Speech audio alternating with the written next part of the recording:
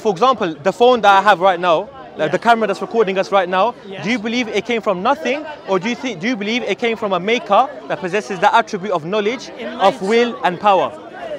It came from somebody who knew about phones. Absolutely. So, and that person must have knowledge, must have power, must have ability. Okay? Would you believe that the phone randomly come into existence? No, the phone hasn't randomly. Exactly. So the same thing when it comes to the creator, we believe like every single thing that we see in the universe, the manifestation of the universe, the creation, we believe that there's an entity which we call Allah that possesses the attribute of knowledge about power, will and ability. It cannot come from nothing. So that's why when it comes to evolution, he can still do it through evolution. So through, in fact, I'm going to go as far as to say, I think if he goes through evolution, that's the more intelligent way. Wait, first, are you a Christian? Are you a Christian? Do you believe in Adam and Eve? I believe that. Well, okay. My sister again, who studied biology, she says there's an Eve, but there's not one Adam. Okay, 1 second, guys. Yeah. So look, if you believe you're a Christian and you believe that in Adam and Eve, according to your Bible, when you believe in evolution, you know you're contradicting your own religion. And the reason why I'm saying is because wait, let me tell you why. I'm questioning. That's fine, questioning. So when you question, why don't you question Jesus' divinity? Do you believe Jesus was God? As I said to you before, I try and make sense of the world. That's fine. So do you think it makes sense? I want you to think about this. One of the conclusions I've come to.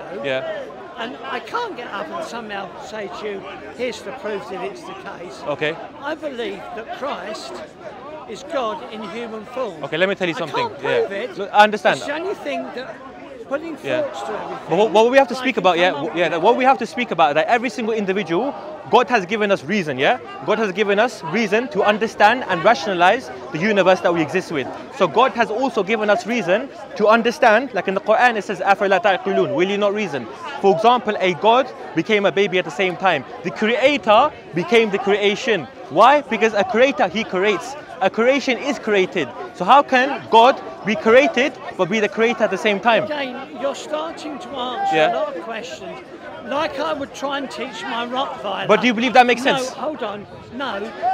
It's a bit like... So why do you believe in it then? It's a bit like me trying to teach my Rottweiler how to do quadratic equations. No, it's not. It's beyond that. No, it's not, because look, believing in God is not difficult.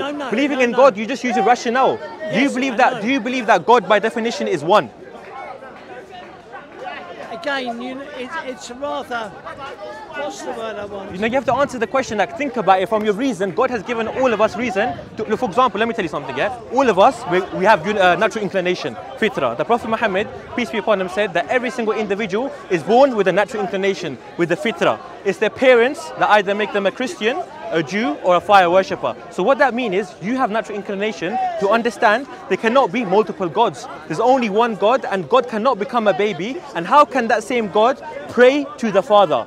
How can God pray to another God? Because you're asking me questions I've got no concept of the answer. But it's a very simple question. Just like it's God. It would be like asking my Rottweiler to solve a quadratic equation. Okay, wait 1 second. She's not up to it. So is this an equation for us to believe in God?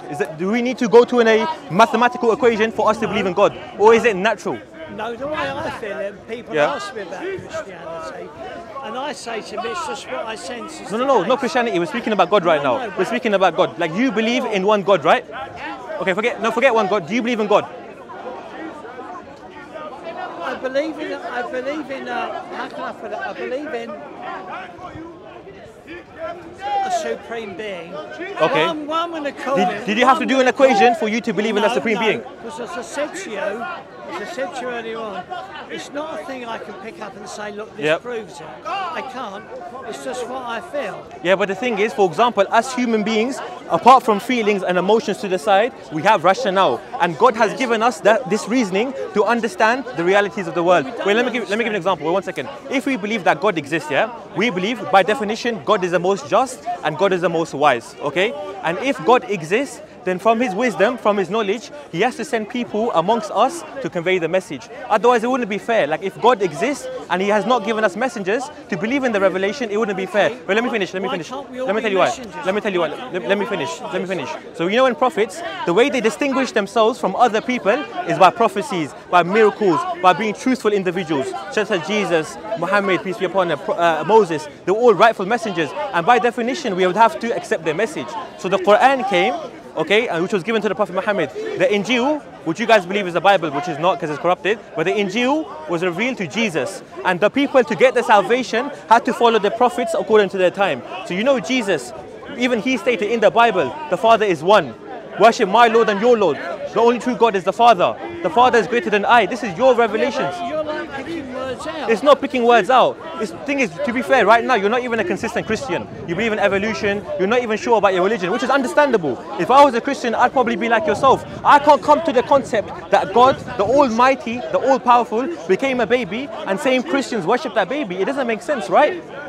It doesn't make sense. There's a lot of things out there in the universe. But Islam makes sense though. It's like quantum mechanics. No, Islam is not like quantum mechanics. Islam is a religion that could be understood by even the layman and even the most knowledgeable. Why? Because it aligns with your natural inclination. Believing in Allah, one Allah, He has no partners, yeah, He has no sons, He has no father, He's uncreated, He's been there for all the time. We believe in that God. And we single out our worship to one Allah. Yeah, but sorry, my feeling is, if you don't believe in evolution, I'm sorry to say, but I think you're living a lie. Wait, 1 second. So if I don't believe that a fish became a human being, that means my life is a lie. Well, I'm not saying you have to believe it, but it's just that so many scientists now say that we are a product of evolution. So do you believe in... And I turn around and say, okay, I would love it if somebody tomorrow came up and had irrefutable evidence that we come from creation. Okay. I would love it, because I tell you why. One moment. I understand, look. Because it will put all those doubts out of my mind. Okay, wait 1 second. Firstly, do you believe scientists, in regards to their information, would you believe a scientist without any evidence? Do you actually research what the scientist people have made a claim about? You said to me that your sister, or your daughter, sorry, your sister is a biology graduate, and you said you take information from them. For example, there's many philosophers that study philosophy, and they believe that God does not exist. Are we going to take the word for it? No. So what we're going to say is, look, one at a time. What we're going to say is, look at that, look, that's fine. What we're going to look at is the evidences. When it comes to evolution, even the scientists cannot prove how a fish became a human being, and there's no evidence. Wait, 1 second. Let me finish. Let me give you an example. Even if it's a fish, even if it's an organism, whatever you want to call it, there's no evidences for us to come into existence from that creation. There's no logical sense. As human beings, we have to understand that even though we believe that we are an amazing creation, God has given us a lot of knowledge, power, ability, there must have been a creator behind it. Evolution is not the answer of your purpose. What is let me think about this, yeah? What is your purpose of your existence? What do you believe is your reasons of existing in this world right now? I can't answer that one. I'm turning around. So you're confused. I'm saying to you that certain things I accept I haven't got the answer to. But I believe I have the answer. I believe I have the answer, which I can show to you. I can only go by what people have told me and what makes the most sense. Thing is, exactly like what you said, what people have told you. So right now I'm talking to you, and everything that I'm giving to you makes logical sense. For example, believing in one God, singling out our worship to that one God, and that one God has given us messengers for us to follow, whether that be Jesus, Moses, Muhammad, peace be upon him, and we take one at a time, we take their information as revelation, okay? Wait 1 second, the revelation, you know when Allah speaks to the prophets? Well, we listen to them. So what I'm saying to you is... Why haven't we all been made messengers? Okay, 1 second. And then it will be no doubt. Let me tell you why we can't all be messengers. Because, for example, if every single person claims to be a messenger, how are we going to differentiate between the liar and the person that's speaking the truth? No. We're not. When you say messengers, what do you mean, firstly? We'll all tell the truth. No, not everyone doesn't tell the truth. No, how does everyone tell the truth? There's many people that worship the devil. Are they telling the truth? No, they're not. But God would have made us all messengers. No, that doesn't make sense. God made us messengers. God has made us human beings, and amongst us, He chose messengers to convey the message, and He differentiated them. For example, the prophecies. That the Prophet Muhammad, peace be upon him, 1400 years ago, can I finish the statement please, and I'll let you respond, no problem. The Prophet Muhammad, peace be upon him, 1400 years ago, he mentioned a prophecy that there will be a time where the Arabs, the Bedouin Arabs, will be competing against each other to build the highest buildings. And right now, if I were to ask you a question, where's the tallest building? Where is it? It's in, and do you know which country is competing against them? Saudi Arabia. So 1400 years ago, when there was no technology, no information at all, that prophet predicted this. So we can see many prophecies as well. That's just one. The prophet also said there'll be a time where women will be dressed, but they will be naked at the same time. You know what that means? So like, for example, nowadays women will still be dressed, but their body will be showing, and it'll be tight clothing, for example. So it's exactly the same thing as someone being naked. So the Prophet 1400 years ago predicted these things, and Islam is a logical religion. So don't you agree that believing in one God makes logical sense? Okay, believing in the messengers makes logical sense, and then believing in the revelation that God has given to them makes sense. Do you agree? No, because I think. Why not? Because I think we could have all been God's messengers. If we are all God messengers, some people would be liars as well. Everyone has a free will. Not to be God's messengers. I mean, you could say that God's messengers have free will. You could say God's messengers have free will. The thing is, look, you need to understand, if every single person was a messenger, how would we get to the truth? For example, you look. We'd have it. No, one second. As we're all human beings, we all have free will, and life is a test for us. I don't know what type of fantasy you're living in that we all can be messengers. No. Unfortunately, but the thing is, look, we're digressing. We're digressing. We're digressing, brother. My friend, we're digressing, yeah? What we should be speaking about is the foundations. Look, we're all going to die one day, yeah? In Islam, yeah, everyone's going to die one day. We're all going to be stood before God. And he's going to question us. He's going to ask us, did you follow him according to his revelations, or did you follow him according to your desires? We can't follow God through our desires. No, you're playing with words here. How? I don't believe, the way I might disagree with what's in the Bible, it's not a question of what I desire. Yep. It's a question of what I believe in and what makes sense. You know what, can I say, can I clarify? The reason why I said desire is because you stated, I believe, because so many people have told me, I believe in scientists just because they've told me information. How can you verify that information? Why don't you use the same excuse for science? Why do you have the same doubts for religion? When I tell you about a messenger that was truthful, because the Prophet Muhammad, peace be upon him, he was Sadiq al-Amin. Wait, just let me finish, please. The Prophet Muhammad was an individual known to be truthful. He came with the revelations. It makes logical sense. He said the same message that Jesus, Moses, Noah was saying, peace be upon all of them, which is to worship one God, to single out your worship to one God, to not do idol worship, and to follow the messenger. So what's different about that? I'm going to turn this question around. Go for it. What happens if tomorrow somebody comes up and they show to you all the evidence, and it's quite irrefutable, no doubt about it, that the evolutionists have got it right? Does the evolution explain to me my purpose of my existence? Let's say, for the sake of argument, yeah, evolution, there's a scientific information about it, even though there will never be. Does that explain to me the purpose of my existence? Does that explain to me why I came into this world? See, this is what the Anglican Church does. What do you mean? This is what the Anglican Church says. Wait. The book of Genesis is the purpose of the creation, not the mechanics of it. Wait, 1 second. Forget the mechanics, forget the purpose. You're confused right now. You don't even know what religion you're believing in. You say you're a Christian, but at the same time you say pick and choose. You say you're a Christian, but you blindly follow. For example, if you want to talk about evolution, what is the evidences that we was once organisms and we became fishes, then we became animals? What's your proof of that? Show me the evidence. Okay. What I'm going to say to you, if people came up tomorrow... You're not answering the question. No, I will do. You answer my question, then I don't mind you speaking, but you have to answer the question. I will answer your question. Go on.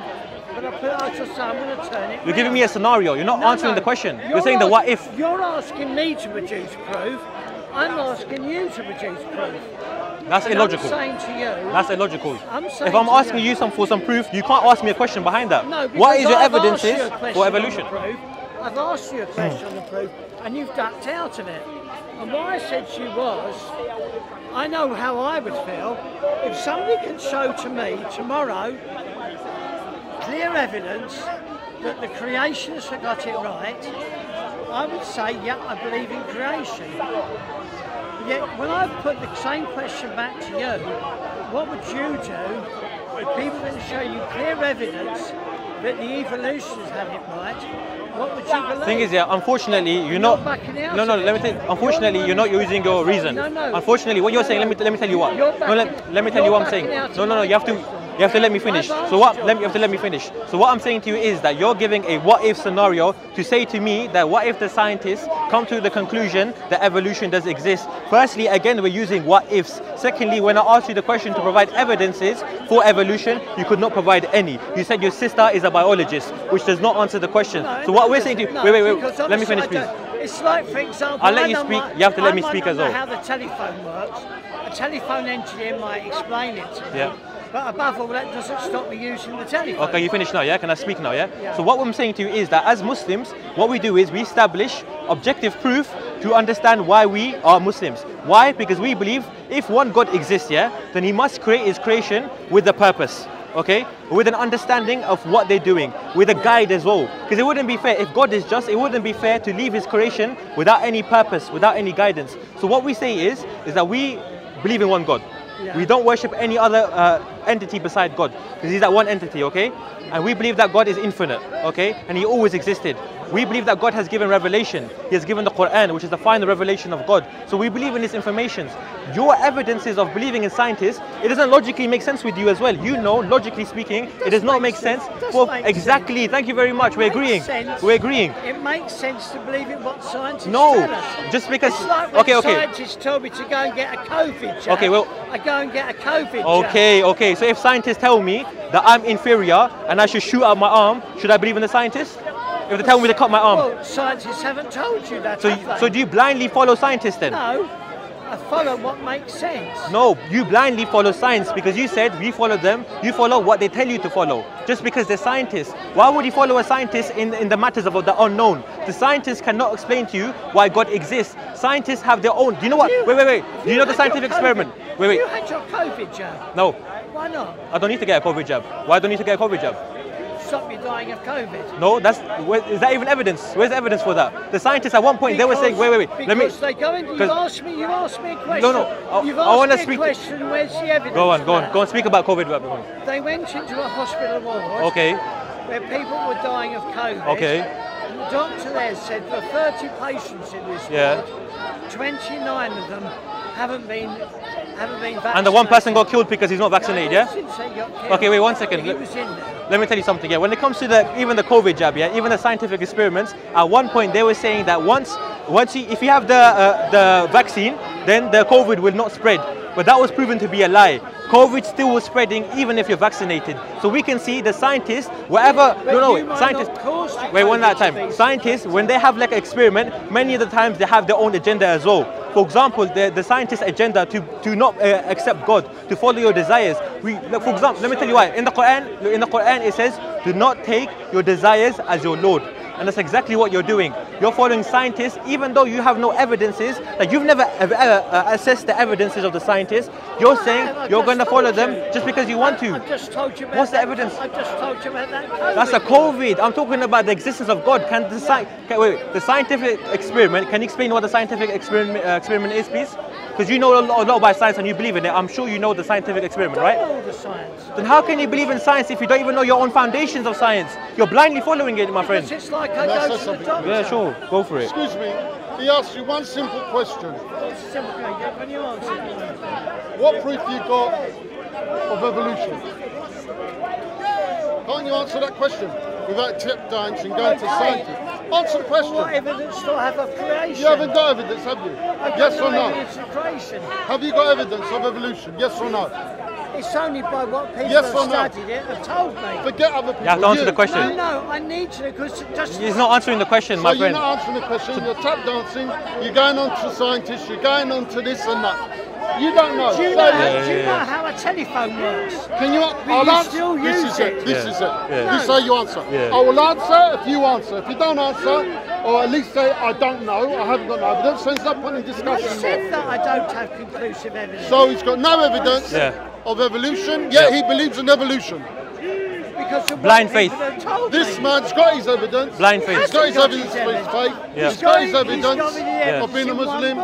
He's got it in one book. Yeah, have you read it? Yes, I have. You've read it I've read the Bible.